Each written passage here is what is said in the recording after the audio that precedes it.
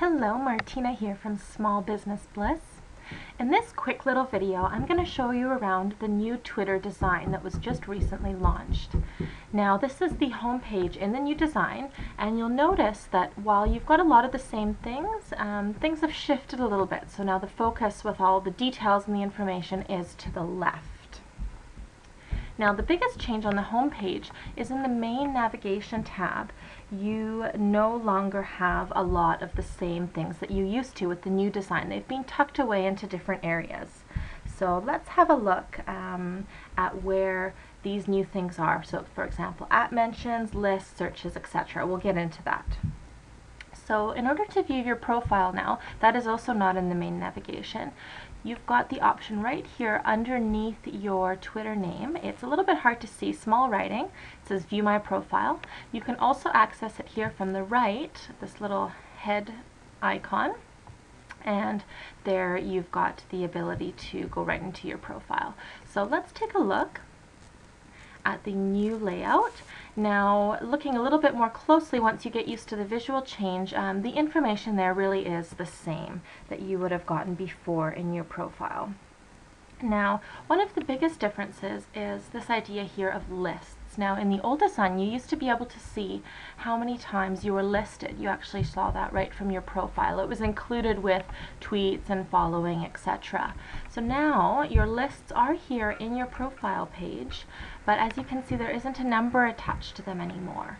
You can see the ones that you're subscribed to as well as the ones that you are a member of, but you will no longer see a number of how many times you're listed. So this is something that we might see change as the Twitter team sort of puts the finishing touches on their new design.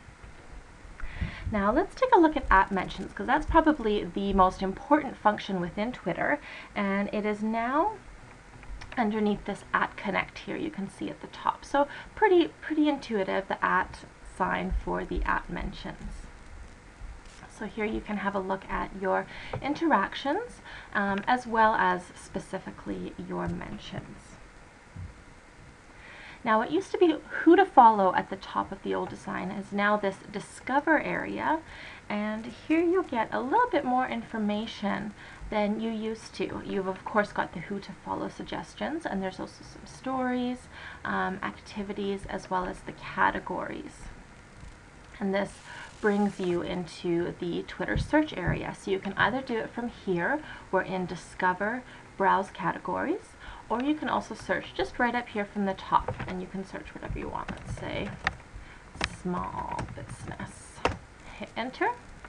Now the search results that come up, it will come up first with the tweets that mention what you were looking for, but if you're looking for a specific user, perhaps a company or a person, you just have to click over here to people on the left hand side. Search results are also going to bring up for you images and video as well. So it is a cleaner interface that is easier to click around once you get used to where everything is. Now, the last thing to quickly note that has moved is the direct messages. Now, that's been tucked away again into this head icon, and then here you can find your direct messages. And it'll pop up here in a window.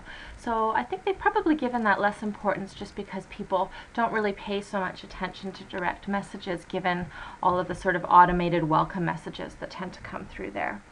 And finally, the last thing to touch on really quickly, this little feather here is where you can compose a new tweet. So that pretty much covers it, the new Twitter design. I'd love to hear what you think. Do you love it? Do you hate it? Do you not even use Twitter? Would love to hear about it in the comments. Have a great day.